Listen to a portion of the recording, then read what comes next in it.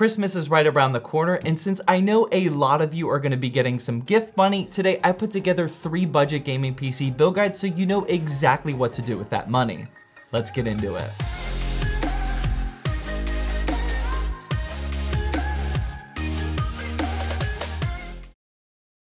Hey, welcome to Zach's Tech Turf. So yeah, today we're gonna be putting together 3 budget gaming PC build guides, a $500 build, a $750 build, and a $1,000 build. But I need to start with a quick disclaimer that this is honestly like the worst time to be building a gaming PC. As we all already know, this holiday season has been a disaster in terms of stock for all sorts of electronics. And even though there have been some seriously impressive hardware launches over the last 6 months, it's nearly impossible to actually get a hold of anything. I'm gonna do my best to only pick parts that are in stock. I'll have easy Amazon links down in the description for those of you that are ready to purchase right now. But before all that though, a quick word from today's sponsor. Today's video is sponsored by Corsair, and specifically their new Katar Pro wireless gaming mouse, which is such a great option for both me and my audience that's looking for that super clean price to performance gaming mouse. The Katar Pro wireless connects with either Bluetooth or Corsair's own Slipstream wireless technology using the USB dongle. It's powered by a single AA battery which lasts around 135 hours. It's super lightweight at only 96 grams, and the best part is it only costs $39.99. This symmetric and clean shape is perfect for gamers with claw and fingertip grips, and there's 2 buttons on the left-hand side and even an on-the-fly DPI button in the middle. It's also powered by Corsair's iCUE software for the ultimate customization, and you can get one for yourself by clicking that first link down in the description. Now for all 3 of these build guides today, I actually went down the Intel route because of all the AMD Ryzen chips virtually being out of stock or at crazy high prices.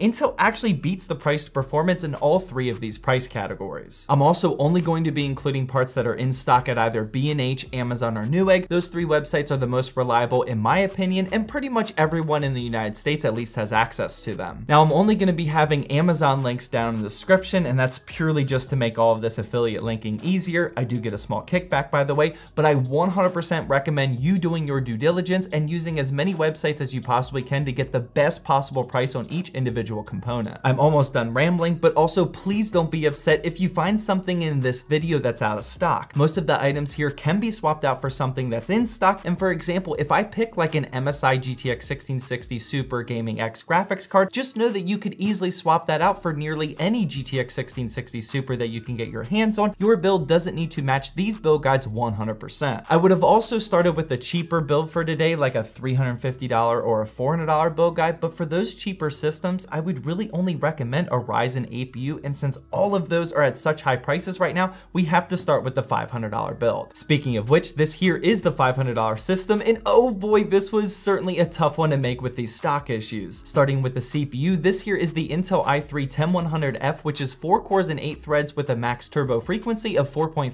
gigahertz. Honestly, there's not a ton of options here, possibly the 9100F if it's not at a ridiculously high price as well, but this one should work out pretty well for you. You can also choose to use the budget cooler that this CPU comes with, and that should work fine for you for now. The motherboard I paired it with is simply just the cheapest micro ATX LGA 1200 model that I can find with 4 RAM slots, and this is the Gigabyte B460M DS3H. The DS3H line of motherboards for both Intel and AMD have been rock solid as budget options, and I've used them in so many build guides. If you're following this build, it's really important to get one with 4 RAM slots because at this $500 budget, I could only fit in this Corsair Vengeance LPX 2x4GB kit clocked at 3000 megahertz. This is a really nice set of RAM, and you can definitely upgrade with another 8GB kit to get you up to 16GB in the future, but unfortunately I just couldn't squeeze in 16GB. Keep in mind that most people shopping don't have a 100% super strict only $500 build. If you have a little bit of wiggle room, then I would definitely recommend just upgrading to a 2x8GB kit now so you have 16GB. Moving down the list, we have storage, and this here is just the cheapest M.2 drive that I could find. It's the MS30 from Team Group at 512GB. It does not have DRAM or the NVMe speeds, but even these SATA speeds will be plenty fast for most people, and that's a good amount of space for just a $500 new build. Moving along here, we have the GPU, and now this choice I'm actually pretty happy with. I saw that there's this MSI GTX 1650 Gaming X graphics card still available at B&H, but once again, just go with any GTX 1650 that you can get your hands on. Pairing a 1650 with a 10100F is actually some stupid value for just a $500 system.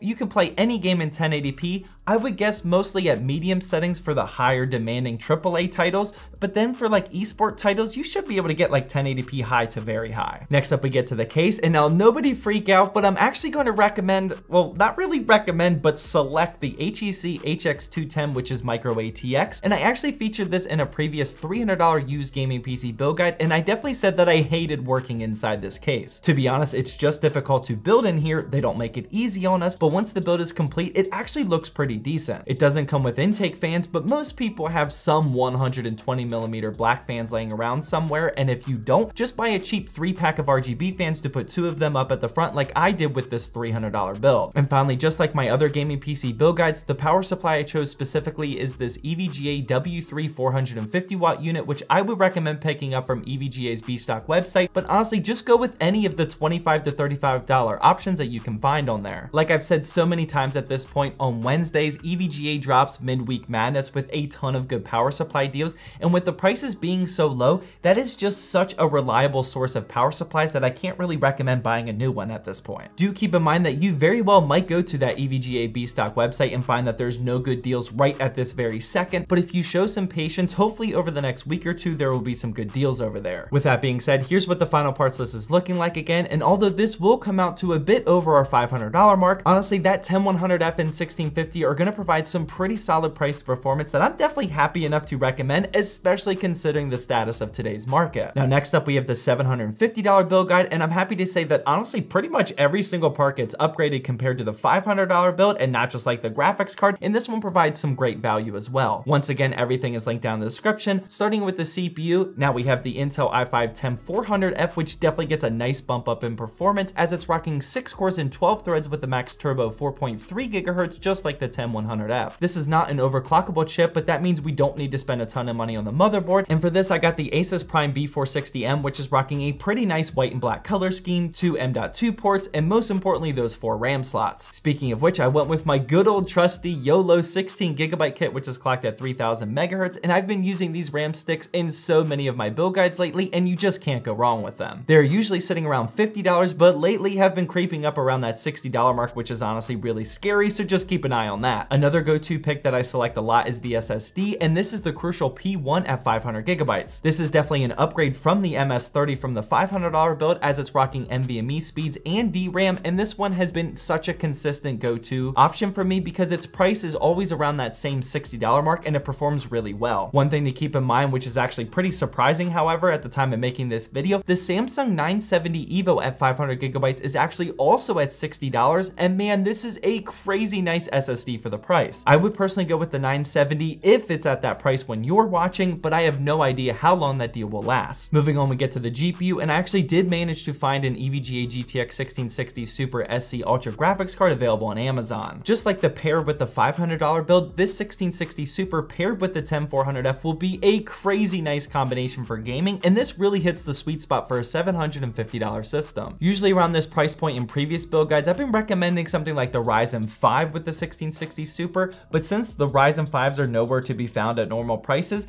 this is indeed a really nice option that I would actually have no problem recommending. If you're looking to see the 10400F's performance a bit more, I did feature that in a previous ITX build that I did a few months ago, which you can check out in the upper right hand corner. Following that though, we get to the case, and this is the Cooler Master Masterbox MB320L. I've also used this one before, and at $45, this is just a lot of case for the money. It has some decent airflow with the vents up at the front. It includes 2 ARGB fans, so you don't have to worry about that. And just as a reminder, these case selections are always more subjective than anything, so just go with any case around that $40 to $50 mark that you personally like. I would, however, recommend that case being micro ATX. It's not the end of the world if you pair a full-size ATX case with a micro ATX motherboard. It just doesn't look that great, so I would personally recommend just making sure both of them are micro ATX. And finally, the last part is another PSU from Bstock. This time I selected the EVGA 500BR because this one is a bit better rated up there at tier C with all black cables. This one usually sits for around $30, but once again, just go with any of the models that you can find on there around this price point. And finally, here's what the completed parts list is looking like for the $750 system. In my opinion, this one might just be the best price to performance build that I have today, but let's move on to that $1,000 system because that one is pretty baller as well. This one again is getting mostly all upgrades from the $750 system, but not quite every single part. Just like the other two, let's start with the CPU. Once again, this is a step up as this is the Intel i5-10600K, which is also 6 cores and 12 threads like the 10400F, but this one has much higher frequencies like that boost clock at 4.8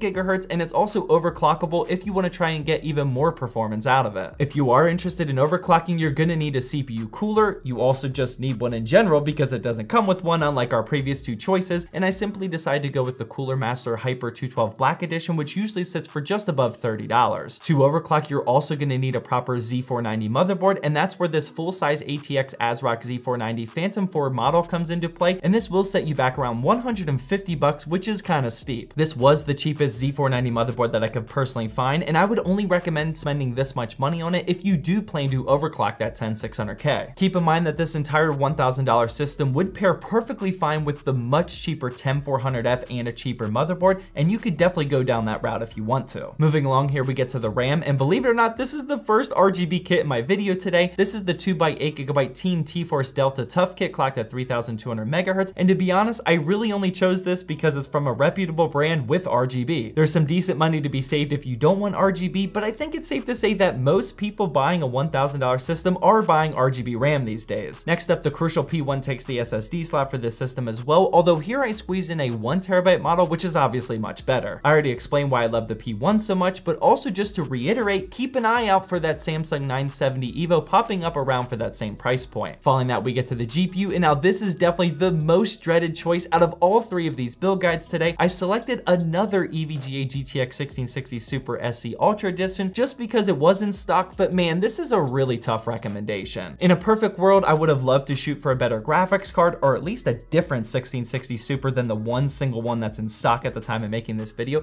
So don't think of this as a recommendation, but rather just a placeholder for whatever GPU you think is the best for your build, or whatever GPU is actually in stock when you're buying a PC. Honestly, one recommendation that you could run with is simply to buy something cheaper like a GTX 1650, maybe even something cheaper on the used market if you're feeling confident, and then use one of those cheaper options as a temporary placeholder until you can upgrade to something that just came out like an RTX 3060 Ti, RTX 3070, or even one of those new AMD cards that are all nowhere to be found. The great thing about this $1,000 system is that it could easily be upgraded to a $1,250 or $1,500 system simply by upgrading to a beefier GPU. That 10600K can definitely be paired with a higher end graphics card, so that is why I would actually recommend going down this temporary GPU placeholder route. Gaming on this system with something like a GTX 1650 will certainly not be the most balanced build for right now, but in a few months when you can get your hands on a much beefier graphics card, you'll definitely be thankful for your incredibly powerful gaming PC. We do need to finish up this parts list, however, and next up is the case, and I went with the Corsair 4000X RGB ATX mid-tower simply because I wanted to go with something brand new and make it nice and fresh. The 4000X does cost $120, which is pretty steep, and you can certainly drop the price much lower than that if you want to, but this does come with 3 RGB fans, so you should be set for the actual aesthetics of this build with just that. Another option I recommend doing is if you want to target better cooling and airflow is to go with the Corsair 4000D Airflow model, which is much cheaper, and then simply pair that with like some up here RGB fans that'll give you some much better cooling. And finally, to wrap up the $1,000 gaming PC, we have the power supply. I didn't want to go with a used EVGA B stock for a $1,000 build, to be honest, although you definitely would be fine in doing so. So I picked up this new Cooler Master Masterwatt 550 watt, which is bronze certified, rocking all black cables. You don't necessarily need to go with this specific model. I would go with any 500 to 600 watt power supply from a reputable brand like EVGA, Corsair, Thermaltake, and a few others that you can find a good deal on. Also, if you're thinking about going down that temporary GPU route, don't cheap out on the power supply now, and instead I would recommend getting something like a $600 to a $700 power supply, and that'll take you through your future GPU upgrade. With that being said, here's what the final parts list is looking like for the $1,000 system, and this was definitely the toughest one in the group. The reason why you haven't been seeing more expensive build guides like this on my channel lately is because all of the expensive GPUs are out of stock, and you'll need to use a creative solution like I was mentioning today. If you want to see these build guides all side by side, here you go as well. Despite the market troubles, I'm actually pretty happy with these, and even if you just use these as a reference point and don't get the exact same components, they will all provide you with a great gaming experience with also some room to upgrade them. Do keep in mind that if anything on the market changes here soon, all three of these CPUs could be swapped out with something like a Ryzen 3 or Ryzen 5 chips, but you'll obviously need to swap out your motherboard choices for those as well. Now, I have a feeling a lot of you are interested in more of that $500 build guide, so click that video that's on the screen now, and that'll take you to my latest actual $500 build where I built it, benchmarked it, and showed the performance and everything.